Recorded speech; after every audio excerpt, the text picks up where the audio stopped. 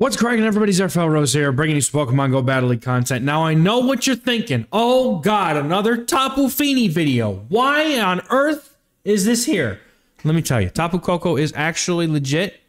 It's good in the current Ultra League meta, and I'm not going to lie, I planned to do this video before other people were starting to bring out their videos, but I can't get the videos out as quick as I can, so I end up being last in the race. That's okay, though, because I say I'm going to go ahead and cover this team anyway, because this team got me 150 or so elo. We started in the upper 2100s and finished just under 2300 for the evening. So with that in mind, 5-0, 4-1, 4-1, and some 2-3s in there. Pretty darn good, in my opinion.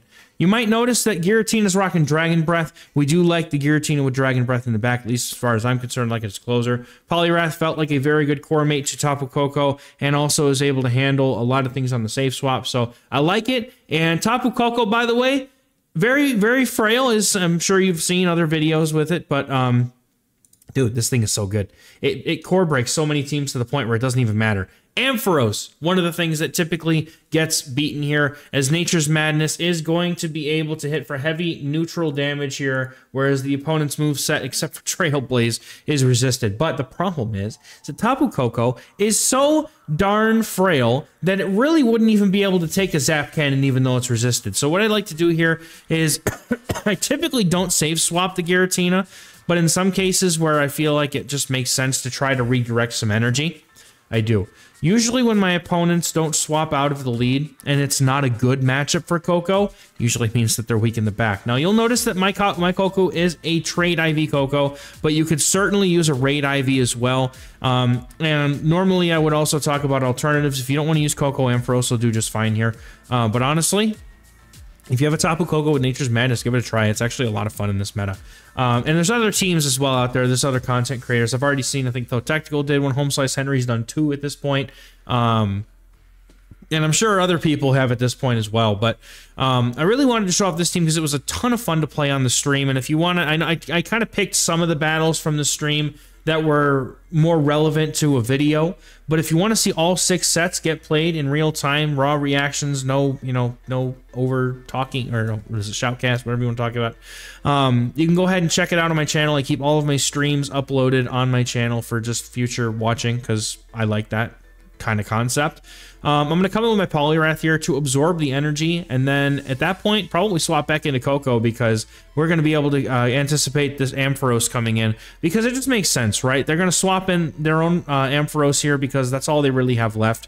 As they have the Poliwrath in the back, I believe it has like no HP. I'm not missing something, I'm pretty sure. Yeah, we took out Golisopod, Poliwrath was there. And then all they have is the Ampharos. So it makes sense for them to swap there, so I go for the instant swap. You see how much damage this stuff does to Koko, but because I have a shield advantage, I'm pretty confident that I can land an Icy Wind here before the opponent is going to be able to get to another move. I just need to make sure I get there without them catching on me, so I wait and see. And then actually I'm able to counter all the way down and throw the Scald here into the Poliwrath, which is an even better win condition here because it guarantees that neither Pokemon is going to be able to get a move off. So able to take that game here. Well played to the opponent. Getting into our next battle with Tapu Koko is going to be on the lead against a Pidgeot. I'm telling y'all, dude, this whole Ultra League meta is like so incredibly weak to Tapu Koko. There's like, in the lead, you'll see Water, you'll see Flyer, you'll see Dragonite, and Tapu Koko beats all of it. And it also pressures the opponent to be in a bad spot because they also might have things in the back that Tapu Koko beats. That's why they're not swapping if they have a bad lead and they stay in. And it's just so good, dude. I cannot. Man, I love this thing so much. It's just such a fun spice pick. And look at that Mohawk, man. Look at the Mohawk. It's a gosh darn good Mohawk, I think. Dragon Claw and get the farm down on this Ampharos here, as we were counting that we're going to be 2 away from their move. And they come in with a Guzzlord. I have an energy lead, but they can farm me down. It's kind of dangerous. Again, Tapu Koko, even though it resists all of Guzzlord's moves, does not mean that it is impervious to Guzzlord entirely. So the right answer here is to come in with the Poliwrath because we can deal that super effective fast move damage, and it's going to add up a lot quicker than the Tapu Koko's Volt Switches. Even though I would love to bring in my Koko, I wanted to save it for this Pidgeot. So now we can get to the Icy Wind because the opponent swaps in without having any prior energy. So They shield up the Icy Wind, and at this point, I'm calling a Feather Dance, man. I'm telling y'all, Pidgeot users love to Feather Dance. And a Brave Bird, I don't know if it would have KO'd, but I wasn't about to take the chance. But because they had just thrown the Feather Dance, I knew that they would be 6 away from another Feather Dance and 7 away from a Brave Bird. So, or is it? Is it 6? Is 6, 6, and a 6? Okay, I'm pretty sure it's 7. Y'all can correct me in the comments, but I'm pretty sure it's still 7 to the Brave Bird after the Feather Dance. I know the next Feather Dance is one sooner, though. Nature's Madness takes out the Guzzlord, though, and with a shield, Tapu Koko is dancing happily. Getting into the next battle, Tapu Koko on lead versus Jellicent. Another fantastic lead, and I did not just grab all of the positive leads. I also tried to grab some bad ones as well, but that's just how many good leads there were. So, I'm going to go into a Greedent here. The opponent is in a bad spot, to say the least. They are going to get destroyed in this Poliwrath matchup. As I've been on the other side of this many times, I do know that the only way for me to lose this matchup is for them to get a second, get 2 more body slams off, while also not getting a debuff, right? So there's no way that after landing that Scald, though, that's possible, as they just get countered down. I can't give them too much free energy before the matchup, otherwise that's possible. If they get to another body slam, I actually have to shield, which is kind of awkward. So Jellicent comes back in. They are going to get a decent farm down here. And a farm down kind of threatens my Giratina and my Koko, so I'm very skeptical about what I want to do here. Don't get a debuff off the Scald. I didn't really get a whole lot of them, as, you know, we're on stream. Don't get a whole lot of outgoing Scald debuffs. So I'm going to go for the Icy Wind for the guaranteed drop here. And come in with Tapu Koko, and I'm just going to go for the Volt Switch and look to maybe no shield to Surf here. If it's a Shadow Ball, okay, but like after a debuff, one move won't hurt. I'll just shield the other 2. If I have to, but the opponent has a ton of energy and they are throwing with good move timing. They go for the Shadow Ball here, and they're going to be able to get to another move. I was going to try to go for the good timing, hoping they were going to get to another move in less than 3 hexes, but they did.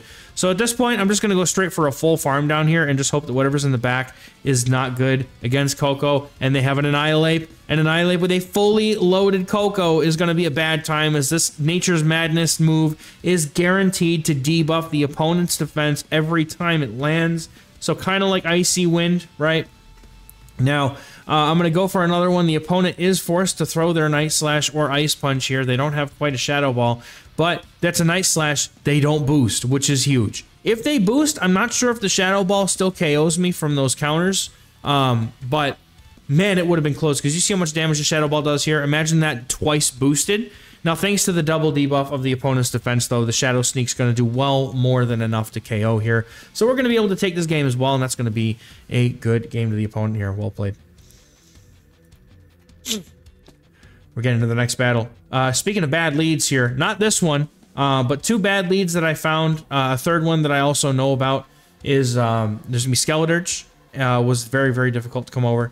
Greedent is not a fun lead to get over, and also I had a lot of issues with Sandslash teams, alone Sandslash, so I shielded the first superpower here because I know that even from a Dragonite, that still will do quite a bit of damage, and the fact that they stay in means that they're still weak in the back to Koko, so I am going to go ahead and shield, keep it healthy, and the opponent swaps in a Charizard, going for the Thunderbolt for the first move, Nature's Madness for the second, and after I get both shields here, I'm going to come in with my Giratina and look to try and farm all the way down here, and try to have a Dragon Claw ready for the Dragonite. Now, because they threw right away here, I assumed that they had no energy, and maybe that's true. I also hoped that maybe their third one was a 5 cycle, but instead it was on 4. They're able to get the move off, and that feels really bad. But because, once again, they didn't swap out earlier, I'm assuming, again, weak in the back, especially if their best response to Tapu Koko is going to be a Charizard. I'm going to go ahead and come in with my Tapu Koko and save the shield and hope that Poliwrath can handle whatever's in the back. Oh, excuse me. So the opponent now comes in with... Oh, that was a nice one. The opponent comes in with their Dragonite and perfectly catches the Nature's Madness on their Jellicent. I'm going to go ahead and farm up a little bit more here. Try to catch a Shadow Ball maybe, but the opponent throws before I can get that swap in, so I will go ahead and let this go. And I'm just going to hope that what I need to do here is simply just try to max out on energy, take out the Jellicent, have an Icy Wind ready for the Dragonite, and also make sure that I'm not low enough for that Dragon Claw to KO. I let the first move go through. I figure they're probably going to launch 2 Shadow Balls at me, so while I'm getting this energy, I may as well let one go, shield the next, or save the shield for the Dragon Claw, depending on the opponent. Now, this is quick. I'm 95% sure this is Surf, so I'm just going to call it. If it was a Shadow Ball, then good game. But we're going to be able to get to the Icy Wind. The opponent knows it. They concede. Good game. Getting into our next battle here with Tapu Koko. Giratina Altered's pretty awkward too, because they outpace you to that Shadow Sneak, and by the time that you get to the Nature's Madness, they're pretty much like they're already at like a Shadow Sneak and then some. So it's very awkward, but the opponent lets it land, which really is a nice thing for me because I can come in with Poliwrath, and even though they're Ghost type, this doesn't do a lot of damage unless it's a Shadow Force, and there goes the Giratina New! Off into the sky, Giratina goes flying, doing about 60% of my Poliwrath's HP, and then they come in with a Tentacruel, shiny Tentacruel with that. Very nice flex by this opponent here. And the thing is, I've seen a lot of trainers scuttle away from Tapu Koko leads with Tentacruel. Like, that's actually not a bad lead for the Tentacruel at all, because that fast move damage from Poison Jabs adds up very quickly and hurts a lot. So if you're playing Tentacruel lead, that'd be painful. So I'm going to go for a Dragon Claw here before the opponent is going to be able to get to a move. Want to leave them low so they definitely cannot get to a Blizzard against my Giratina. Let's go, because I'm pretty sure it's a Scald here. And that should take out the Tentacruel. And honestly, with the two of these Pokemon, they have the Giratina. They come in, they try to get that next move off. Man, I gotta make a call. I gotta go ahead and shield this here. The opponent now comes in with a Cobalion. So now we have a game to play. I have Dragon Breath, and they have Steel typing. They have Stone Edge, and their moves are very, very fast. Now, what I need to do here is I need to just try to pull the shields off of this person's Cobalion here. That's kind of the name of the game here. I'm trying not to shield as well. And honestly, if I can get this Cobalion low enough, also remember that the fast moves do damage if I save that shield for Tapu Koko. There's a solid chance here that I'm just literally looking to get this thing low enough to be able to take it out. Now I'm going to shield up a potential Stone Edge here, and then I'm going to try to go for at least one or two Nature's Madness. I just go for the first one right off the rip because I want to guarantee this defense drop, even though I know I give them a full free move, and it's not ideal. But look at how much damage that did. That leaves the Cobalion low enough to the point where I think the Giratina might be able to farm down before they get to another Stone Edge, as long as they threw it right away. Now they try to swap out here. That clears the debuff, but they're low enough now that the Dragon Breath will KO before they get to a Stone Edge, and that's a good game. Getting into the next battle, we got Tapu Koko versus the Skeleturge. This is it, dude. I think I have yet to win against the Skeleturge. Like, this is difficult. I have to go straight to Poliwrath, right? Like, the hope here is that at some point I can get some energy. Maybe they have something in the back that's weak to Koko. I can get some farm. I can come back in with some fast moves, and they have a Feraligatr, which is definitely fits the bill. But I'm so low from taking that charge move from the Skeleturge that I am not having a good time. Now, thankfully, the opponent does get debuffed here. I'm going to go for the Icy Wind for the guaranteed second debuff. It's going to do less damage for sure, but I don't want this thing to have too much damage to throw against me here. I'm going to let this go. It is a Shadow Feraligatr. This will still probably knock out. It's a Hydro Cannon. Almost knocks out anyway. Able to take it very low, but they are able to get one more Shadow Claw, and that's what they need to get to this charge move. They would have got to one anyway, with or without that Shadow Claw. But I'm going to let it go because it's double debuffed. Feels really bad to not. And then I'm going to come in with my Giratina, and I'm just going to hope that we can handle this. This is really just a wing it situation, honestly. Catch a really bad lead like this that kind of has play against most of the team. Now the opponent has Guzzlord, so my only win condition here, and I'm hoping to try and enact it, is to either get both shields from this trainer's Guzzlord, or get one shield, farm down with Koko, and then go ahead and land two moves against Skeleturge. So that's my only win condition. That's really the only way that I feel like I can win this game, given the information that I have in front of me. And the opponent is going to be able to get a farm down here, which feels really bad. I was hoping I might be able to get to another move before they did, but they throw right away here, which is perfect for me because that gives me a full free Volt Switch, and they have Crunch, and they can really honestly just come in with the Skeleturge at this point. They don't get to another move, thankfully, but the Incinerate is going to do so much damage. I go for the Nature's Madness here, trying to go for that debuff and maybe a move afterwards if I can get to one, but unfortunately, I don't survive the Incinerate. We go down to that trainer. Good game. Getting to the next battle, we've got another Jellicent on the lead. This is where we want to see the Jellicent because honestly, Poliwrath is not really going to want to see this at all. So an adjustment that I'm going to make going forward, though, is I'm just going to go straight for Thunderbolt when the Jellicents stay in. I've not had a single one shield, so going for Nature's Madness just feels like a foolish thing to do, especially because I have to end up shielding in this matchup regardless. So from now on, I am just going for the Thunderbolt to knock out. Now, because I am forced to shield that move, and that was just a Surf, I'm going to go ahead and go for the swap into Poliwrath. Opponent goes for the swap into their own Poliwrath after hitting with the Shadow Ball, which feels giga bad, man. Like, oof. Played all the wrong cards there. But getting the attack drop on their Poliwrath before they can get it on mine and being able to get to a move here is nice. They do decide to try to CMP, and they do win, which feels bad, but I'm just going to go ahead and take it. Look to farm down with Koko. The opponent does get to another move, and I'm thinking if I can just call this as an Icy Wind, maybe, but no, it's a Scald. That's going to do a ton of damage. And now at this point, I kind of have to go and make a miracle happen, depending on what they have in the back. So I'm going to go for the Nature's Madness here. The Jellicent doesn't have any energy at this point, but they just let it go. And then there's a Talonflame in the back, and suddenly I feel like I might have a chance here.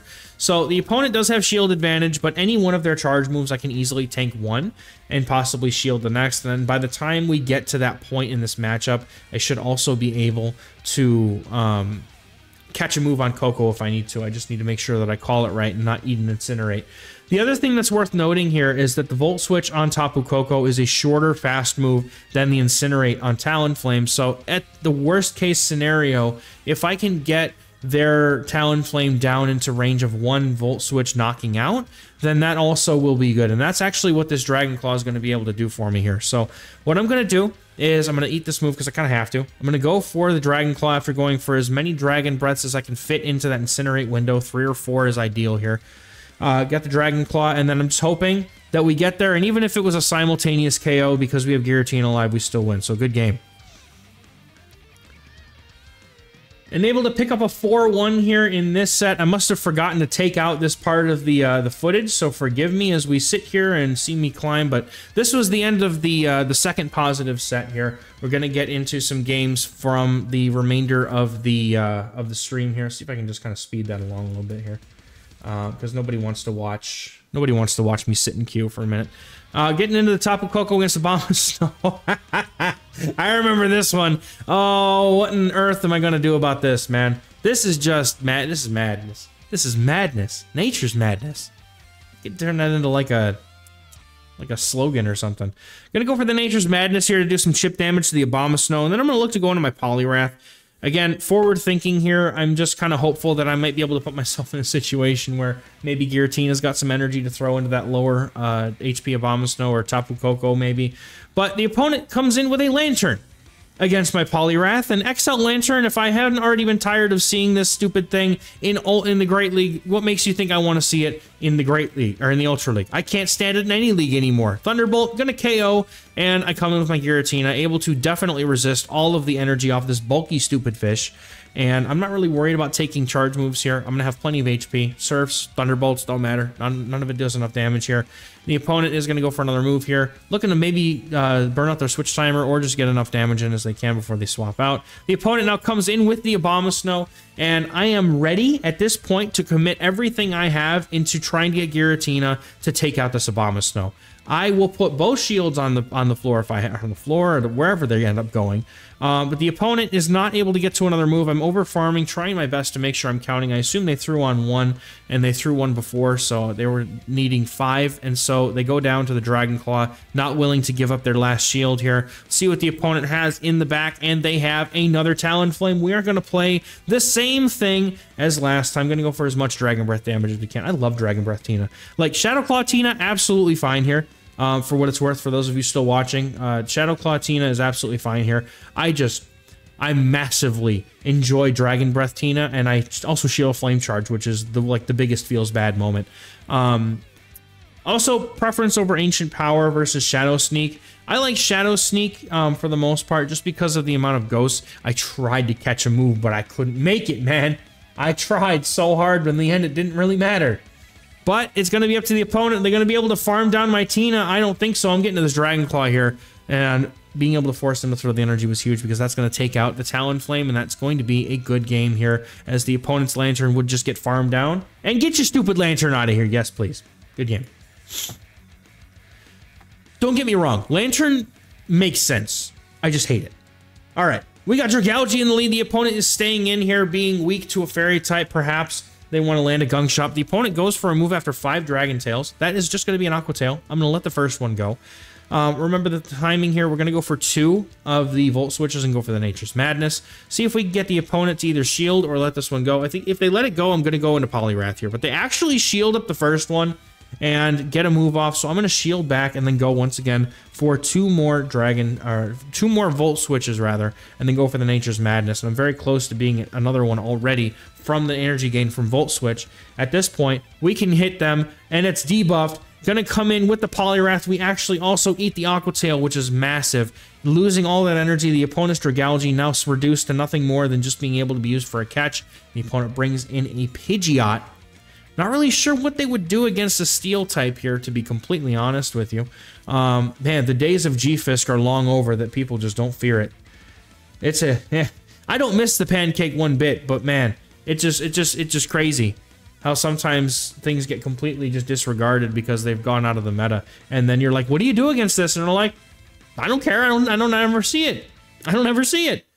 So I'm down on out of my shields here. I was kind of hoping that they would go for the Brave Bird, but the opponent does go for the Brave Bird, so they get the button. But now I'm going to get my Tapu Koko a farm down here. They don't have anything in the back because they have a Feraligatr and they have no shields. I'm going for this Thunderbolt right now, and all they have in the back is the Dragalge. And we're going to Dragon Breath it down and then take the game. Well played to the opponent. Getting into the next battle here. We have Tapu Koko on the lead versus Sylveon. And I don't know what I'm going to do here because this Tapu Koko does not just survive charms, right? So I'm going to have to try to remember what the timing is on this thing. And I'm hoping that I get it. So thankfully the opponent doesn't sneak a whole charm through because half the time I mess that up. When I get to that many moves, as good as move timing as I am, but the opponent actually lets it go. The Sylveon doesn't shield the Nature's Madness, and that's actually huge because that allows Poliwrath or Giratina to have just enough play to hopefully be able to do something about it. Now the opponent safe swaps immediately into Feraligatr, a very bad matchup against Poliwrath because Poliwrath just eats all of the energy, and the counters coming from the Poliwrath are stab damage. I mean, same type of attack bonus. That is going to give Poliwrath a little bit of a damage edge here in this matchup as the fast moves add up much quicker against the Feraligatr. And I do shield this one up just because I don't want Giratina to have to come in and farm down the Feraligatr. So I'm going to go ahead and go for a Scald here to try and knock out the Feraligatr, or the opponent maybe lets go their last shield to try and maintain this matchup. They do not. I think they're going to come in with their Sylveon here, and I'm prepared to be very sad about that.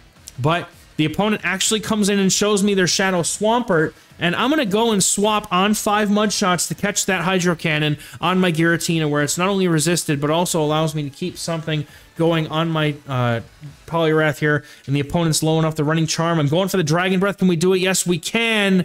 Yes, we can. And now we've got a ton of energy to throw Dragon Claws, and also I can save my 1 shield that I've got remaining for the Poliwrath to just get to a charge move against the Swampert, which is exactly why I let this go here. And honestly, the Hydro doesn't even knock out, which is crazy. The mud shots will farm down here, but there won't be enough for the opponent to get to 2 moves, which is what they would need in order to KO. So I'm just going to go for a move as soon as I get it. Opponent also going for a move as soon as they have it, but I'm going to shield up. It's CMP tie. I'm going to be able to take out the opponent's Swampert with this Icy Wind, and with that, we're going to close up shop here on this scary team. I mean, double water in the back was kind of nice, but the Sylveon honestly terrified me because if it gets past Tapu Koko, I have nothing else to deal with it. So good game to the opponent there, picking up another 4-1 set. We started off with the stream with a 5-0, and if you guys don't check out the streams, please do. Subscribe to the channel if you like the content as well. Thank you very much for watching, everybody, and we're going to catch you guys in the next one. Bye-bye.